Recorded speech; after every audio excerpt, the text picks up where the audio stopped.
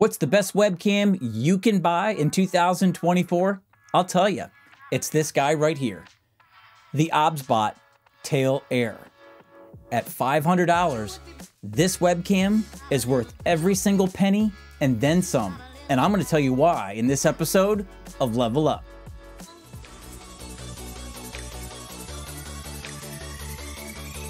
Now, full disclosure, before we get started, OBSBOT did send me two OBSBOT Tail Air webcams for the purpose of doing an honest review, and that's what we're going to do. As you guys know, I operate by an ethics statement that I send all my vendors, in which I let them know that you may send me products, but it doesn't guarantee that I'll make a video. And if I do make a video, the opinions expressed in my videos are my opinion and my opinion alone, and I upload them when I'm ready, and you guys get to see it before they do. All right, let's go ahead and take a look at the OBSBOT itself so you guys see what comes on the webcam. Let me get this in position so it stays focused on the OBSBOT and not me. We've got our power button right here, our USB-C input, which allows you to connect it to your computer to use it as a USB-C webcam, or you can use this to charge it, and by doing that, it allows you to charge it and connect it to your computer at the same time, so you don't have to worry about which one do I need to choose or which one is more important. You can do both with that adapter. And then on the bottom, we have our micro HDMI input. That's right, I said micro HDMI because you could also hook this up to your computer via HDMI and a capture card and use it that way. Wow. Now, if that got your attention, man, I'm telling you, this is only the beginning of what this webcam can do. It is really, really cool. Now, as you see right here, we've got 4 dots for indicator lights. This is your battery life. 4 dots is fully charged. It's down to 2. When unplugged, this will give you about 2 hours of battery life unplugged. If you leave it plugged in, you're going to be just fine long term. So I'm already at 50%, and I've already had it unplugged for about an hour, a little over an hour. So I'm down to 50%. So that's not bad. And on the front, we see this indicator light. When it is static, or basically tracking is turned off, it's green. I'm going to turn this on to tracking. And now you see the light on the front is now, because it's following me. You see right now, the light is blue. Check that out. All right. So when it's tracking you, it's blue. When tracking is turned off, it's green, but when it loses you, it'll go yellow real quick, just to let you know that it's not tracking you anymore. So you see that like amber yellow color right here. And that's basically the OBSBOT letting you know that it has lost you in tracking. And then when it re-engages you, you get the blue light again. Pretty cool. All right, now that we've seen the OBSBOT Tail Air, let's go ahead and see what came in the box. All right, once we open the box, you get a set of instructions. You get this Teflon tough, rugged case. It's not solid, but it is sturdy. Holds the webcam in there itself. And you see you've got some extra packaging in here, some accessories. Let's take a look. We have a 3.5mm input for direct headphone monitoring. The accessories that come with the OBSBOT Tail Air inside the package. You get a USB-C to USB-A adapter. OBSBOT gives you an adapter, which gives you the ability to charge it and connect it to your computer to use it as a webcam at the same time. And all you have to do is take your adapter, plug it into the USB-C input, and then you see the logo on the top is for charging, and on the bottom is your network connection. You also get a heavy-duty USB-C to USB-C cable for a heavy-duty data transfer. All right, let's take a look at some of the features that are inside the OBSBOT Tail Air Start app that you're going to need to operate this. Let's start with the picture-in-picture, and as you see on the screen right here, encapsulated in red, that is the image that the OBSBOT Tail Air is capturing. Now you're going to see that image in the upper right-hand corner. That is your picture-in-picture. That is what is being sent out to whatever device that you are recording on. In the bottom corner right here, you see P1, P2, P3. What are those? Those are the presets that you can save, your custom images. When you have those, you're going to notice on the screen, you're going to see P1s and P2s and P3s. Let's go ahead and hit play so you guys can see this. There's P1. That's a preset letting you know that the image is there. Preset number 2 is right there, and preset number 3 is right there. So on your screen, you're going to know just by looking at it where these director grids are going to take you before you push that button. Really cool. I love these director grids. The OBSBOT Start app also gives you the ability to adjust your image settings. You can leave it in auto, or you can switch to manual to adjust things like your ISO to get the proper lighting that you want, and also adjust your shutter speed so you don't have any of that flickering going on depending on the light that you have in your studio. That little symbol on the bottom, the circle with the plus symbol and the sprocket, it gives you a slidable view option to change what you're sending out to your computer, as you see in the upper right-hand corner in the PIP. Slide it left to right, and you can change what is being sent out to your recording device. The app also gives you full access to gimbal controls remotely. That's right. As you see in the upper left-hand corner in that circle with the white dot, that is your gimbal control. By touching that with your finger and dragging it around, wherever you make that white dot go, it will also make the OBSBOT Tail Air follow it. Now, you can track objects with the OBSBOT Tail Air. All you have to do is, with that little green box you see in the middle, box select the object that you want to track, and away you go. Works amazing from a distance. But I will say, when I was up close in that 2 to 3 feet range, your typical desk setup, the quicker movements, it did struggle a little bit. So be mindful of that if you're using it for desk setup. But if you're doing it from a distance, it performs just fine. All right, let's take a look at some of the features that are inside the OBSBOT Tail Air Start app that you're going to need to operate this, starting with features like gesture controls, zoom, and dynamic zoom. And as you see on here, as I'm scrolling, you can access those through the 3-dot feature on your left, little icon down there. And starting with the zoom feature, I can use my hands, as you see in the upper right-hand corner.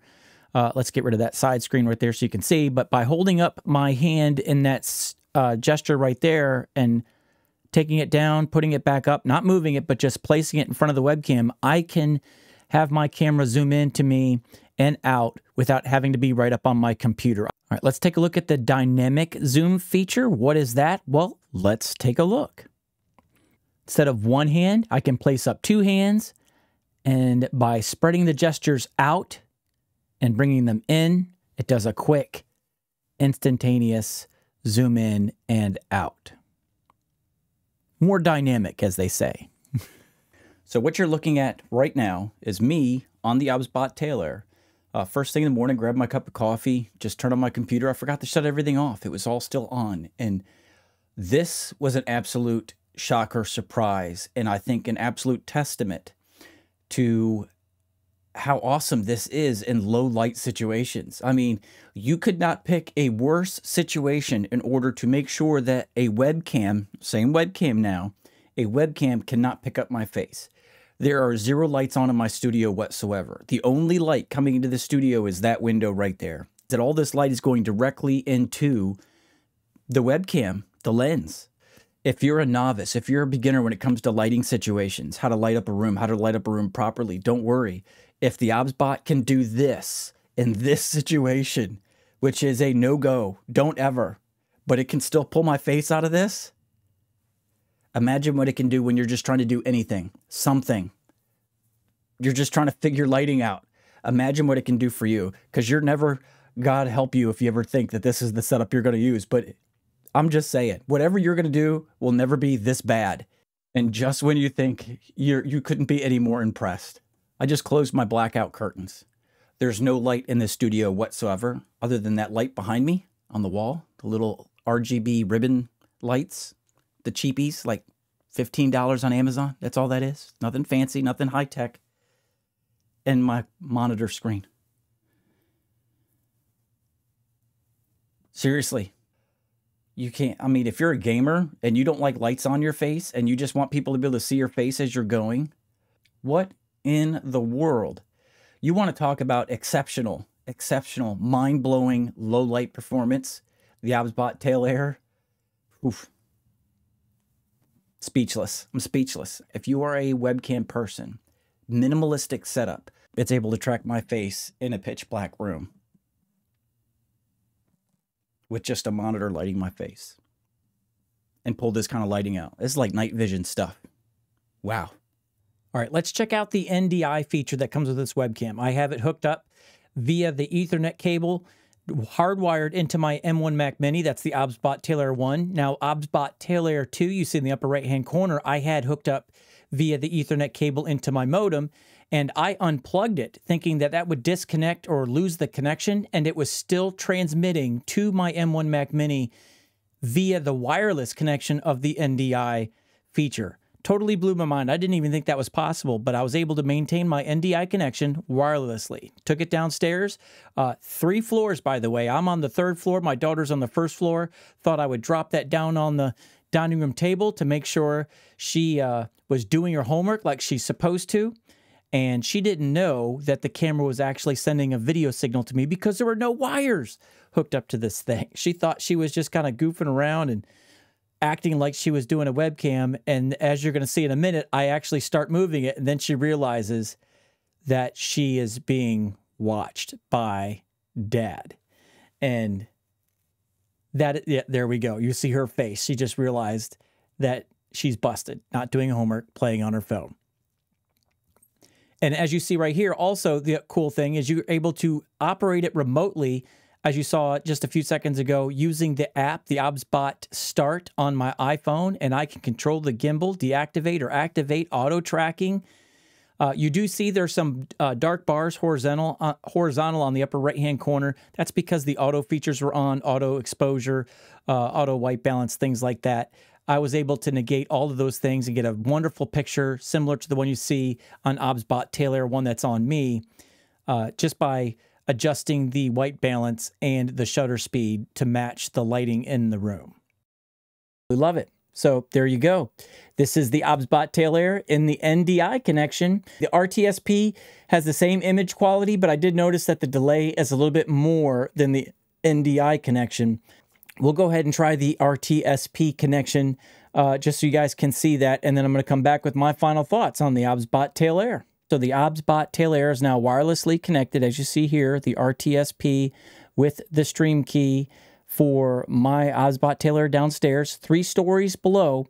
Now, if you're curious to see how the microphone performs through the wireless connections, NDI or RTSP, this is what the OBSBOT Tail Air microphone, how it does as far as quality 3 stories away. Let's go ahead and check it out. I'm going to mute my microphone and unmute hers.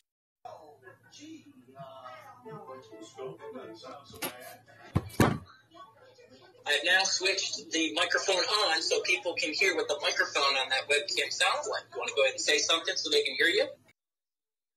Okay. Hi guys, my name's Addison Newman from him. I am here with this camera and microphone kind of mixed together. And so I didn't know what was going on until my dad called me just now, or when he came down. So when he came downstairs, that's when I figured out what everything was going on. So I was like, maybe he's trying to spy on me or something. But yeah, I'm Addison Newman. I'm done. Thank you, Daddy. You're welcome. Can I hang up? Oh, no. You're probably wondering, that scared me. Wireless, the OBSBOT Tail Air. Dude.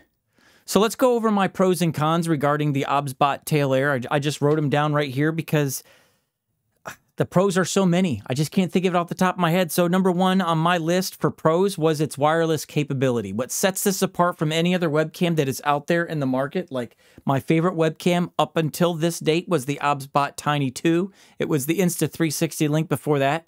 But I feel like the OBSBOT Tiny 2, the superior tracking, the better colors, the true HDR ability or functionality with this just kind of set this ahead of the Insta360 Link for me. I love this webcam.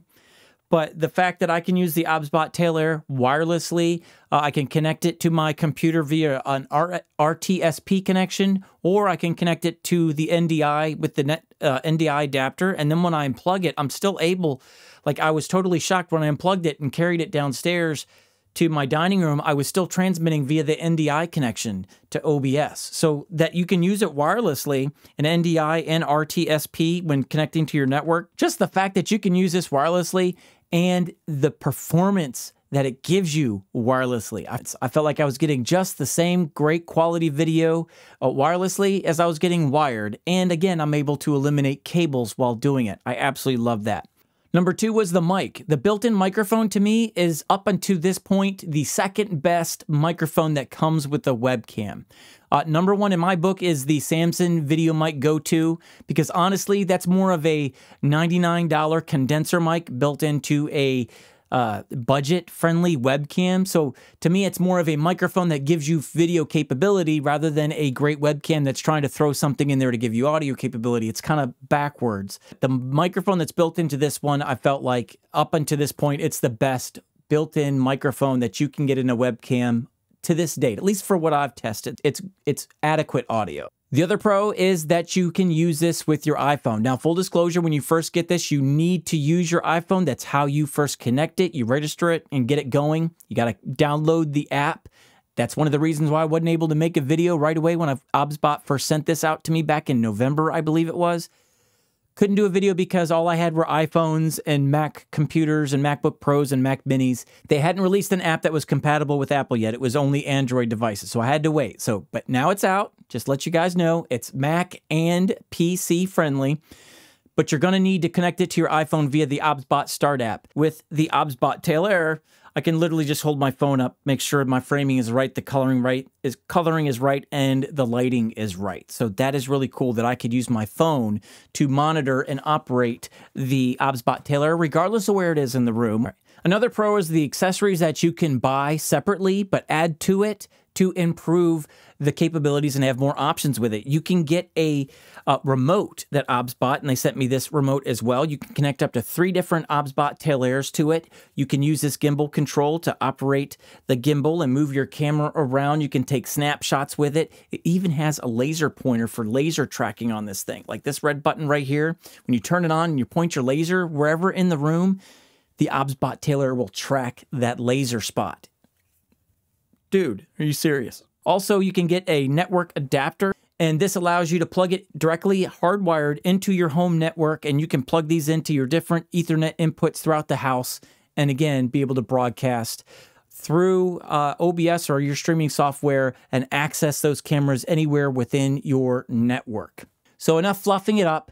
I had to come up with some cons because this is a hard one to hate. It just is. So number 1 on mine was I did notice that when it came to tracking, I felt like when compared to the OBSBOT Tiny 2, this thing was absolutely amazing when tracking you, no matter how fast or how quick twitch you were moving, no matter what you did. If you disappeared behind objects, it reacquired you really, really good. With the OBSBOT Tail Air, I still feel like it did a really, really good job, just not as good as this. So again, it's a con, but it's not a con. I'm just trying to find something for you guys so it's not just all glowy, rosy. I just want to let you know, if you think you're going to get this and it's going to track as good as this, it's like a step below. I mean, it's just a little step, just a little step. The other con is actually what was a pro was how awesome and great this microphone is. My one con is it comes in too hot. I was clipping in OBS and my audio was unusable, so I had to bring it down in my app. So just know that. If you bring it down, you're going to be just fine, but again, I'm really digging here for some cons. So to me, I would have liked the default audio setting for the OBSBOT Tail Air to be just a little bit lower. And the third con I had was it comes with the learning curve. It comes with the learning curve, but you kind of got to expect it. I mean, honestly, how many people out there that are watching this video know what NDI is or RTSP and how to make those connections? I didn't. It's going to take some time. It's not a plug and play when it comes to NDI and RTSP and that wireless connection. It is plug and play when it comes to using it as a regular webcam via the USB-C input or the HDMI input. You just got to go into your app, select which one you want to use, and you're running with it.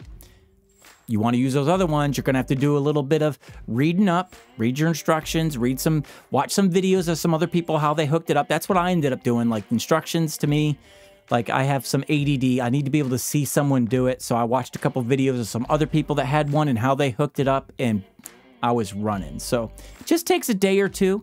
And lastly, the other con, the price tag. It's $500. It's a big leap for a lot of people to take. If you're the person that doesn't really want to dive into cameras and lenses and all the stuff that comes with that, you just want a simplistic setup, a webcam, a one piece of equipment, plug it in and run with it with great image quality, this is the closest you're going to get to mirrorless or DSLR images without having to deal with all the headaches. It's a webcam that isn't a webcam, and it's not quite a mirrorless camera, but man, it is the in-between, and it is leaning more towards camera than webcam in that in-between space. So to me, $500 is a lot of money, but not only is it worth it, but as I said when I opened this video, it is worth $500 and more. You can set it up to be as easy as you need it to be, or you can get as complicated as you want to be with some of the options on this one. But if you just want to plug this in, USB-C right into your computer and run with it, enjoy it, this is what you're looking at me right now, the simplest setup for it. This is what you get. I mean, seriously guys, the sky is the limit for what you can do with this webcam. Absolutely. I can say that without a doubt. So those are my pros and cons, my final thoughts on it. I think I've said it 1,000 times. I love this camera. Absolutely awesome. Worth every single penny and then some. And if you just want to use a webcam in your live stream setup and avoid all this other stuff, but you still want good quality, there isn't anything out there that can beat the OBSBOT Tail Air as far as ease of use, simplistic setup, and exceptional video. And it's less than a mirrorless camera. My Sony ZV-10 for body only, I think, was like $700. This is $500. Amazing video. All right, those are my thoughts on the OBSBOT Tail Air. Thank you guys for watching another episode of Level Up. I can't talk. This has been forever. It's been 2 months since I started making this video because I've been testing and beta stuff with this and that, and Apple apps not being out and waiting for that, and glitches with that, and making sure the bugs were fixed on that. And I'm finally there. I'm finally here, and I can barely talk. I just want to wrap this up. So thank you for sticking it out after 2, maybe 3 months of trial and error, learning, using, taking this thing everywhere. Absolutely love it. Thank you guys. Appreciate it. Thank you for joining this episode of Level Up. My name is Mike Newman. Don't forget to subscribe, hit the like button and the notification bell so you guys can stay notified when future content goes up, because it is coming. I'm out.